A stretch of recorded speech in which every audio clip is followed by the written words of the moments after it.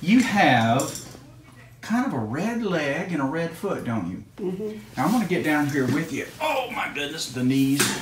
I want to get a close up. Now here is the left anterior leg, and you can see you had something happen over there. Looks like an old scar, right? Where? Right there. Oh, I don't even know. Don't even know. And then we're swollen and we're red. Now tell me again how this all started. Well, the hose probably just touched my leg, and then right away it gets red. So it's a garden hose? And how many days ago did that happen? Oh, that was about a month ago. About a month ago.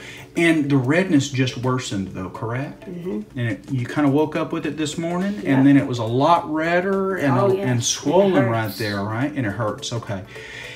And no shortness of breath or fevers? No. And let's see what else I wanted to ask you. Let me push back here. Does it hurt on the back of the leg at all? Okay, good. And have you taken any anti-inflammatories or anything over the counter to help? No, not over the counter, but I don't know what this is. This is supposed to be a muscle relaxer. And it's not going to help with this. It doesn't help me at all. It does not going to help with this.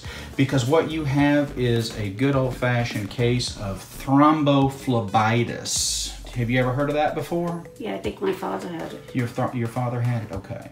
Would you mind sharing your age? 89. You're 89 years young. Okay, well, wonderful.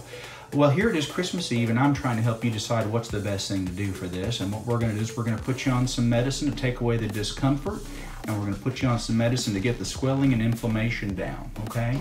Now, I'm also going to have you come back the day after Christmas, which is in 2 days, and we're going to recheck this and make sure it's doing a lot better. Okay. Now, if it's not doing a lot better, we're going to order an ultrasound on it then.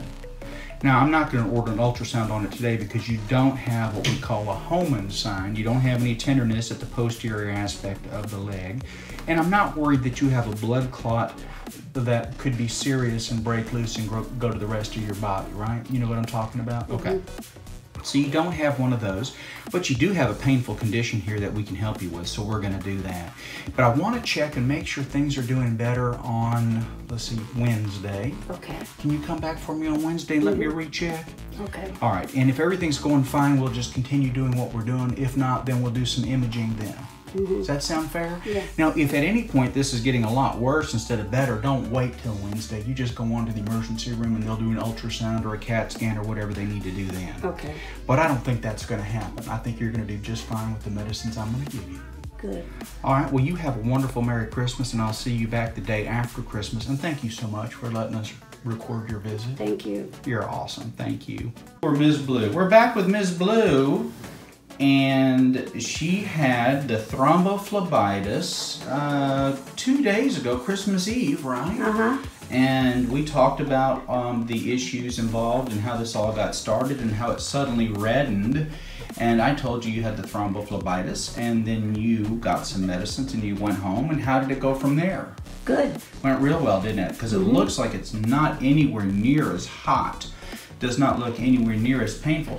Now the thrombosis portion, this little spot here looks like it opened up and bled a little bit.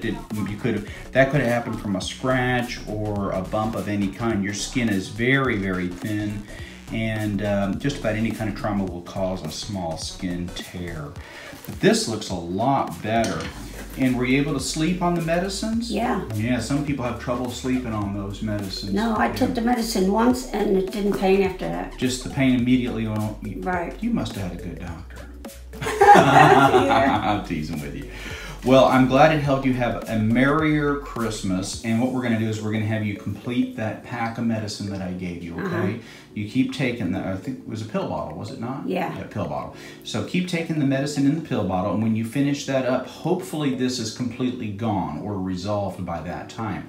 Now, Ms. Blue, there's a possibility that we may have to do another round of those medicines. Okay. That sometimes happens. Sometimes thrombophlebitis will return in a short period of time, okay? And if it does, that's okay. We just treat it again. Sometimes it takes 2 and sometimes even 3 rounds. Wow. And sometimes it just does because the inflammation is so significant. I'm fighting off a little phlebitis in my left arm. Actually, oh, really?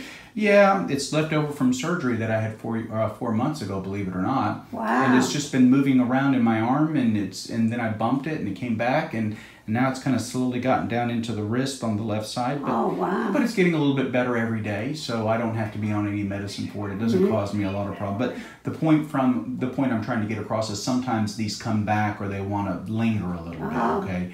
But let me just get another little picture over here. You know, the whole time I did that video before, I kept talking about this as your left leg, and clearly it's your right leg. But I have a little bit of malapropism.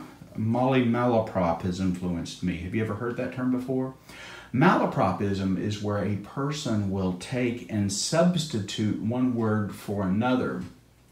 So they say, hand me that knife. And they really mean to say fork.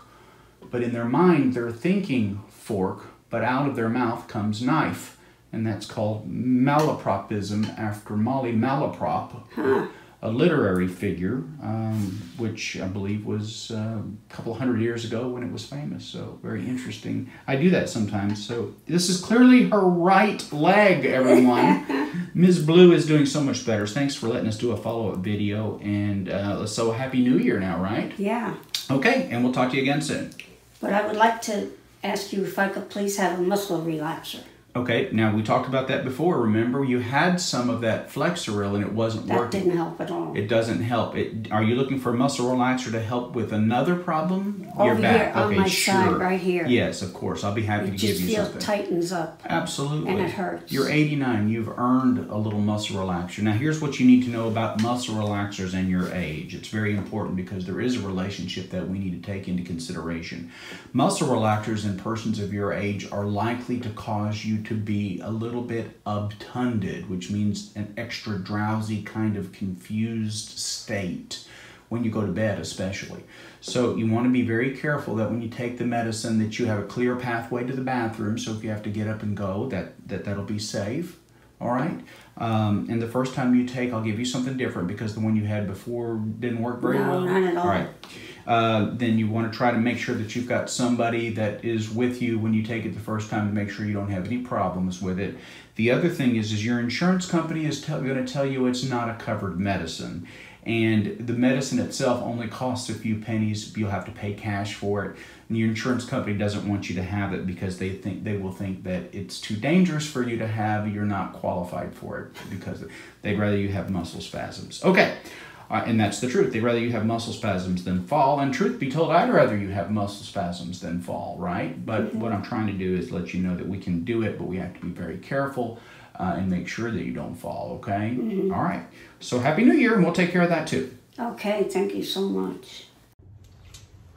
Hey folks, it's Adam from 911, and today we're taking a look at Meta 7. I've been taking Meta 7 for about 2 years now, and it really boosts my metabolism.